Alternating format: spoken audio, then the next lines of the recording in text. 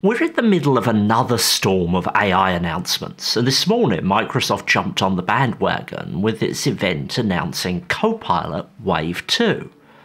But were we in for something resembling a tsunami, or was this going to be more of a dribble? Keep watching to find out what got announced and what it should mean for you as a Microsoft 365 Copilot user, or maybe someone who's still on the fence about bringing Copilot to your organisation. First, a quick introduction. My name is Nick DeCourcy. I'm the owner of Bright Ideas Agency, a digital transformation consulting company focused on the needs of smaller businesses. Check out the links below if you're interested in learning more about me or my services. It's pretty much exactly 18 months since Microsoft 365 Copilot was announced, shaking up what work might look like in the future, and as we stand today, for many organisations, this is a product that has already had substantial impact, if not hitting the mark on everything it promised to be. The announcements for Wave 2 were certainly not as dramatic as that initial kickoff in the productivity AI race, and depending on how closely you've been watching other updates from Microsoft over the course of the last year, there may have been few things in this event that were actually new to you. The presentation was broken down into three main topics: Web plus Work plus Pages, a new experience for group AI interaction and ideation; updates to Copilot across the Microsoft 365 apps; and opportunities to build Copilot Agents.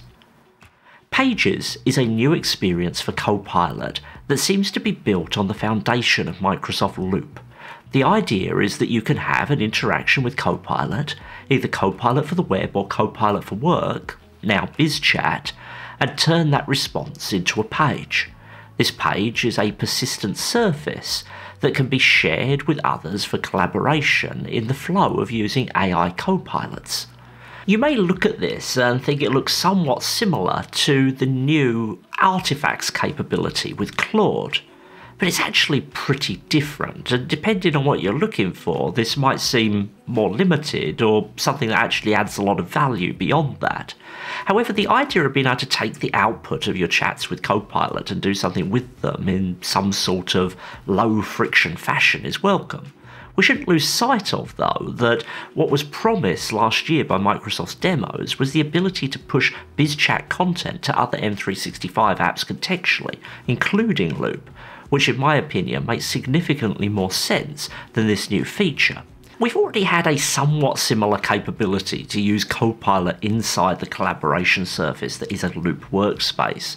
However, this is going to be slightly different, as while the work-related and business data-grounded BizChat capability related to this will solely be coming to Microsoft 365 Copilot license users, it seems that the ability to work with Copilot Pages will be coming to any user able to use Microsoft Copilot with a business account.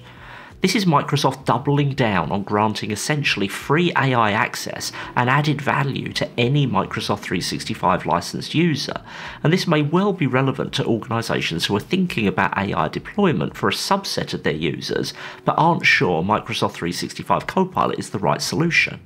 This creates an AI foundation for all Microsoft 365 licensed users. The updates we saw for Microsoft 365 were largely not new. In fact, one of them, PowerPoint's new contextual creation capabilities, now apparently named Narrative Builder, was featured in a video I shared last week. I'll put a link to that down below. The demo shown today had some extra bells and whistles that weren't available when I demoed this feature last week, such as using grounding documents in topics, but it's unclear whether this specific element of what was shown off will be part of what starts to be rolled out now. Microsoft has been known to have some air between what it shows us and what it rolls out in terms of Copilot's actual capabilities. Copilot in Excel is moving from preview to GA. This might make you scratch your head as you've had access to Copilot in Excel since you got a Copilot license.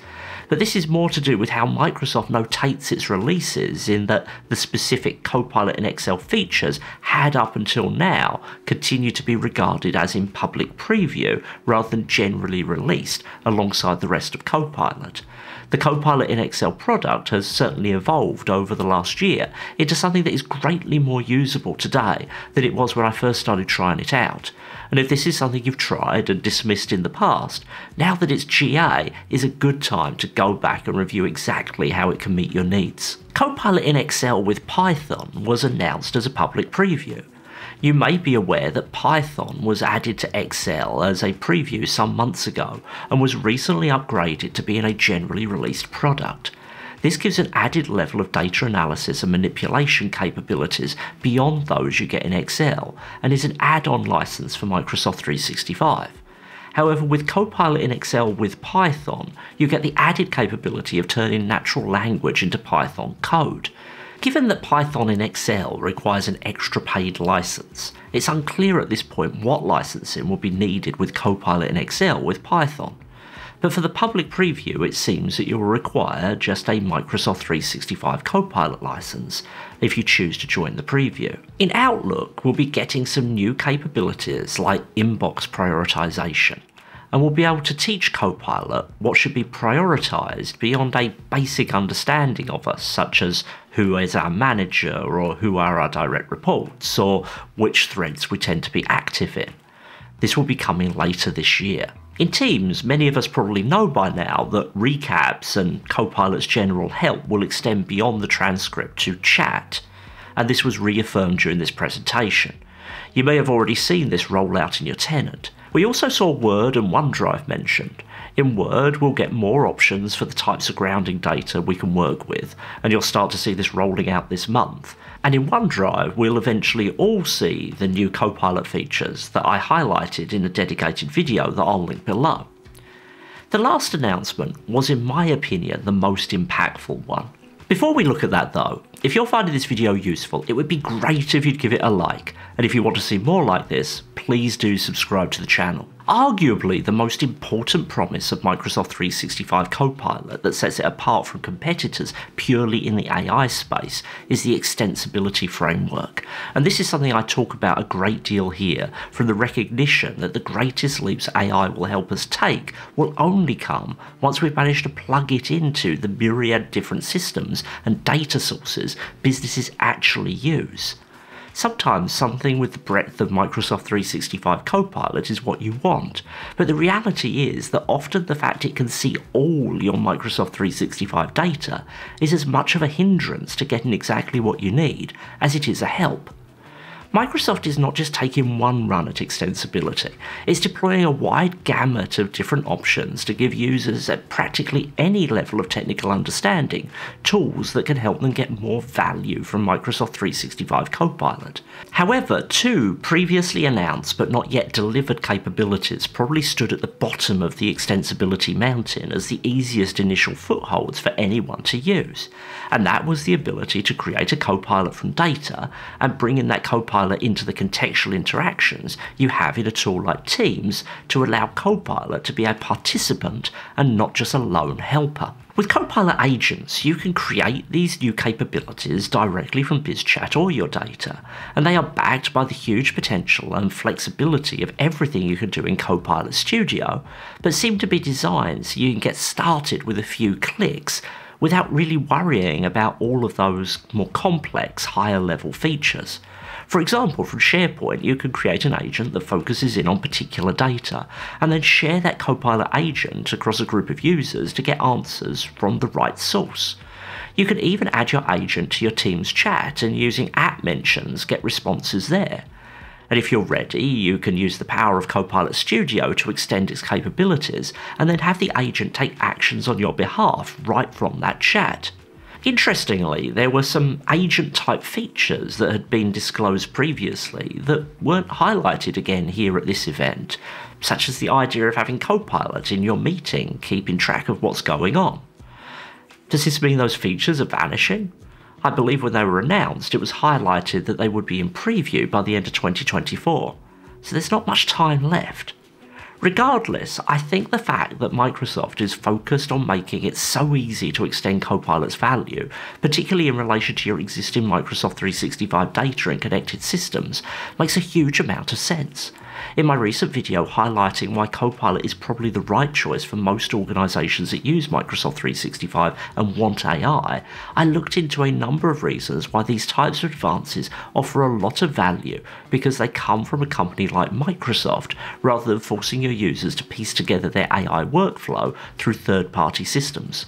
I'll put a link to that video down below too. What's my opinion on all these updates though? We'll get to that next, but first, do you need help with Copilot adoption? Keeping on top of all these changes and making sure you get the best from them can be a really big challenge.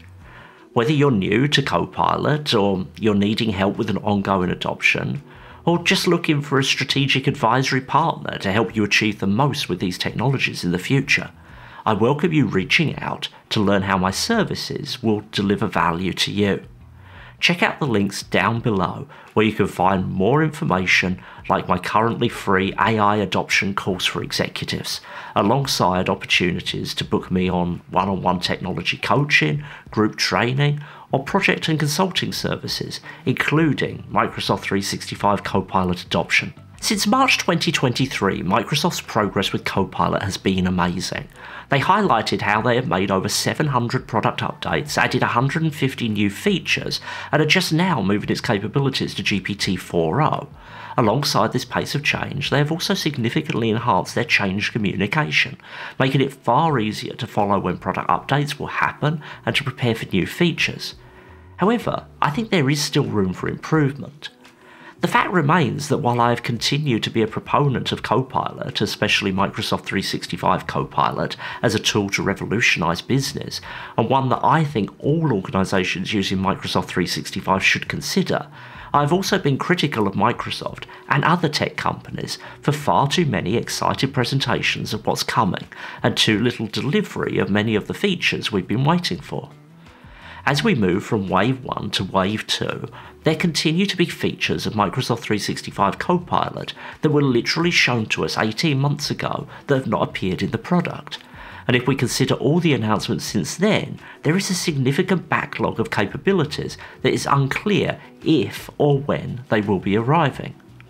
One thing I expected to hear today that we didn't was a licensing shift for Copilot to allow it to be bought in the same way as pretty much every other Microsoft license, to provide a free trial to those interested in using it, and to allow you to pay for it month to month, potentially even with a slightly higher priced month to month cancelable option.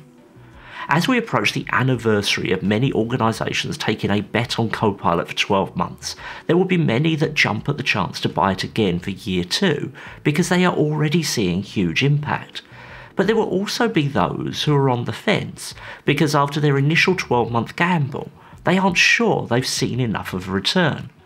I have argued here that Copilot objectively is not that expensive when you consider the potential benefit, but given that a relatively small organisation of 50 might be preparing for another $18,000 bill from Microsoft in January for Copilot, when their average monthly bill for Microsoft 365 is around $1,000, there is certainly a psychological hurdle that many responsible for their company's purse strings must clear before okaying that commitment.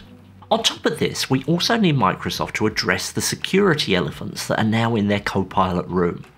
You'll recall I made a video on research that showed Copilot can be hacked a couple of weeks ago, and if you didn't see that, there's a link below. I don't think, in the objective sense, this is necessarily a huge deal. I think there is a lot that we can do to address these issues with better end-user training, much the same as we have for email threats.